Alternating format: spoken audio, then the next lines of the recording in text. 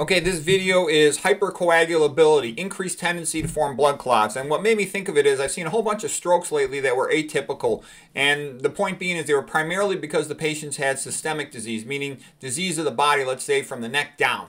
And it led to them becoming hypercoagulable and they subsequently had a stroke. And so there's a lot of things you can do. Plus, I've also had some colleagues ask me recently, you know, family members are going for surgery and they're going to have to stop their anticoagulation medications. And they wanted to ask me, how much does that increase their risk for the stroke? And I've stopped, you know, many hundreds of patients, stopped their anticoagulation to do biopsies and other invasive procedures. And I'm only aware of one of them having had a stroke from that. So it's rare, but it can happen, which is another reason why, if you don't really need the biopsy, then why do it? You know, the average patient, they freak out when they hear the C word for cancer, and they'll do anything, but they don't understand that a lot of times the risk of cancer is so low, it's ridiculous. Why even check for it? In addition, a lot of times the patient has so many other diseases, so much comorbidity, that, you know, some minor nodule in their thyroid or something, in that context, it really doesn't matter too much, okay? And the doc they go to is obligated to recommend them for biopsy because that's the standard of care. It's pretty rare that doctors will not go by the standard of care. So they're going to recommend for the biopsy, even if the patient's got, you know, major other comorbid problems probably. That doesn't always happen, but that's what usually happens. Okay, so anyways, I'm just going to go over some things a person can do to make themselves less prone to forming clots, less hypercoagulable. Okay, I got to get myself off the field here. I'll just go in the corner here. All right, so what are some of the things? Okay, blood clots are the most common cause of death. People have a tendency to think, oh, bleeding. You know, hardly anybody dies from bleeding, only in movies, okay? In real life, people die from a blood clot in the artery of the heart. That's a heart attack, myocardial infarction. Blood clots in the brain, that's a stroke.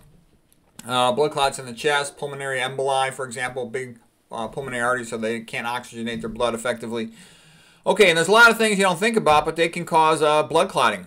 Calcium supplements, when you get in high doses, are thought to increase the risk of blood clotting. They have like a 2.6 approximately increased risk of death. They're so stupid. Calcium supplements when you're taking over 1,400 milligrams per day. Abnormally high hematocrits, and I think this was what was going on with these long-distance bicycle riders like the Tour de France when they were taking epoetin that increases their hematocrit. It might have been fine when they're going up a hill, but when they're just laying around having that high hematocrit, meaning a high percentage of red blood cells in the blood, predisposing them to clot. Okay, when it's cold, you vasoconstrict. Better to be warm. Stasis, so just sitting around all the time. Some people can't help it. You know, they're bedridden from spinal cord injuries, post-surgical. But you want to get moving post-surgery. I can just tell you, you know, my aunt, family practice doctor, she was 78 years old, fell and broke her hip. Went into the surgery, had a, you know, open reduction, internal fixation, ORIF of her hip to fix the fracture. Okay, first day, she signed out AMA against medical advice, removed her own IVs. They said, aren't you in pain? She said, I don't care about the pain. I can deal with that. I just don't want to sit around here and get a DVT, deep vein thrombosis in the leg, or a pulmonary embolism. And she did just fine, okay? Something similar with another friend of mine. He was a vascular surgeon. Well, he's more of a general surgeon, but he did some vascular surgery. He ended up going for open heart surgery. This is many years ago, back before everybody knew about, you know, Ornish, Esselstyn, and all this stuff. This is back in the 1980s. And the first day post-op after open heart surgery, signed out AMA, went home. He was fine. The guy's a very good surgeon, by the way. Okay, so you want to keep moving. Just keep moving, you know. Like for me, when I'm studying, I have a tendency to sit at the desk too much, 3 hours, 4 hours, because I get into what I'm doing and got to get up and walk. So go do some laundry, get something to eat, you know, just get some exercise for whatever the reason.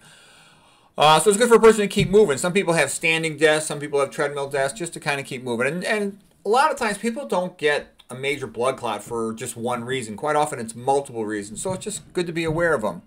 Hypertension over time causes atherosclerosis, which really is a blood clot and can narrow a vessel and predispose it to more clotting in the future. Diabetes causes increased tendency to clot for multiple reasons. So the typical diabetic just says it's under control, I'm taking my pills, my sugars are okay, but that's ignorant. What they really should be doing is optimizing their diet and hopefully try to reverse it, especially these, you know, type 2 diabetics who are overweight. Elevated uric acid after eating meat or high fructose corn syrup, that'll, you know, not only is uric acid a bridging molecule, it also inhibits endothelial nitric oxide synthase, the vasodilator production. Elevated fibrinogen, which is an acute phase reactant protein released by the liver in the context of stress, for example. So same thing with stress equivalents, sleep deprivation, caffeine, for example, so you don't want to be doing that. Excessive dietary fat. Dietary fat in general, you know, we tend to think of saturated fat especially. It's causing, you know, hyperlipidemia in a way that predisposes to clotting. But the other fats, in the long run, they also are harmful. You also get blood sludge effect with PUFAs, like the omega-6 cooking oils, and even the omega-3s, which, although they can lower triglycerides, have a slight anticoagulant effect. Over time, they make you fat, and they cause insulin resistance, so they don't really do much for your blood. Plus, like I said, I did thousands of procedures. We never even paid any attention to omega-3. I considered it a joke. It never affected any single procedure operation. Okay, dehydration.